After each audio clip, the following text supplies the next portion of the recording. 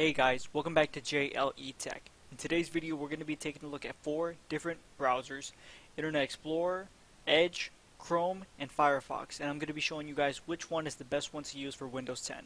Let's get into it.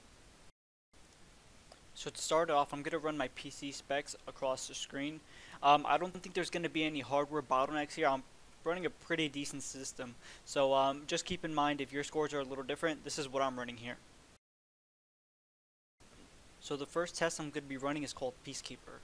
This is going to test the HTML5 performance as well as the JavaScript performance of each of the browsers.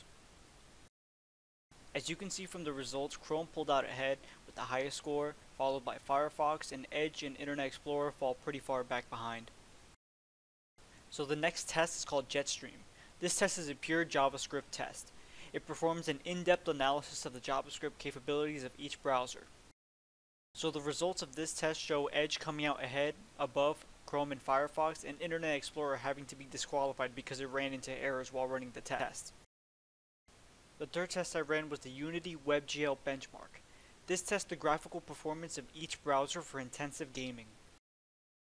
The results show Edge coming out ahead, above Chrome and Firefox, but the scores are very close. Again, Internet Explorer had to be disqualified because it wasn't capable of running the WebGL benchmark. My final test didn't require any special sites or tools to test. I opened up the same 5 tabs on each browser: YouTube, MSN, Gizmodo, Twitch, and Engadget, and I checked to see how much memory each was using. The results of this test actually surprised me. Chrome and Firefox are normally known to be heavier on the memory usage, but in the results we see Firefox and Chrome sitting at around 400 to 450 megabytes, while Edge and Internet Explorer are well over 800 megabytes. So which is the best browser for Windows 10? In my opinion, you can't go wrong with any modern browser like Chrome, Firefox, or Edge. They each have their strengths and perform great overall. As long as you stay away from Internet Explorer, you should have a pleasant browsing experience. So that's going to do it for my test of the best Windows 10 browser.